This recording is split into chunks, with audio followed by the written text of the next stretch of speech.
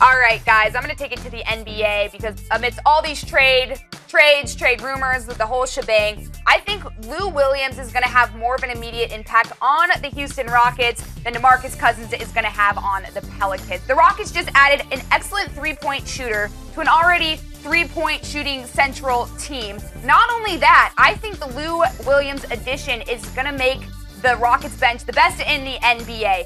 With Lou Williams in the game for the Lakers outscored their opponents by 27 points, but when he was on the bench, they were outscored by 391 points. Not only that, two players who scored the most points off the bench, Lou Williams, Eric Gordon, now teammates. Most 25-point games off the bench in the last 3 seasons, Lou Williams, Ryan Anderson, now teammates. And then you take it over to New Orleans. Anthony Davis, DeMarcus Cousins are going to have a little bit of time to get to be able to work together. I mean, Kevin Durant, Steph Curry did it, but they're two very different personalities than Boogie Cousins and Anthony Davis. Same position. Yep, exactly. And the Warriors also did a little bit of recruiting for Kevin Durant, when I don't know if Anthony Davis had much of a say with Boogie Cousins. So Lou Williams is a better player than DeMarcus Cousins? That's not what I'm saying. I'm saying he'll have a more immediate impact for the Houston Rockets than DeMarcus Cousins will for the Pelicans. I agree, and taking it one step farther, if the Pelicans are to get into the postseason, the Lou Williams addition to Houston will have a bigger impact on the Western Conference playoffs because New Orleans is going to be 8, 7 seed. Even with Boogie, they're not getting past Golden State or San Antonio, but the Rockets with Lou Williams, they could go all the way. Yeah, they could go all the way. 100%. Hot takes.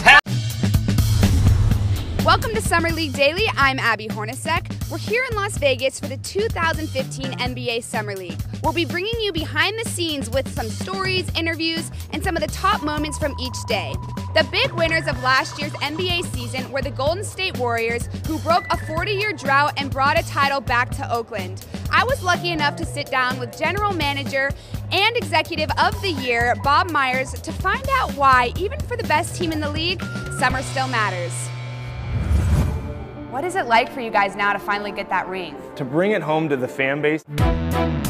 It did come as a surprise to some people that the Warriors were kind of the front runners, but anyone who's seen Summer League in the past would know that you guys always bring intensity, always work hard. You guys won it 2 years ago. When we started. Now, do you think that mentality will change at all now that you guys aren't really seen as the underdogs anymore? I don't know. So there's a lot of people here, a lot of great players. Obviously, summer matters. What makes Summer League so important? What makes Summer League so important? It's an opportunity for renewal. Now, where do you see the future of Summer League going, knowing that and seeing how much it's evolved in the last years? Well, what's remarkable is that we're a global property now. Joining us here today, head coach of the Sacramento Kings, George Karl. Thank you for being here with us today. My pleasure. You mentioned those two guys. Willie Cauley-Stein, you know, you guys picked up. He brings a lot of tenacity to the Kings. What else are you hoping to see from him?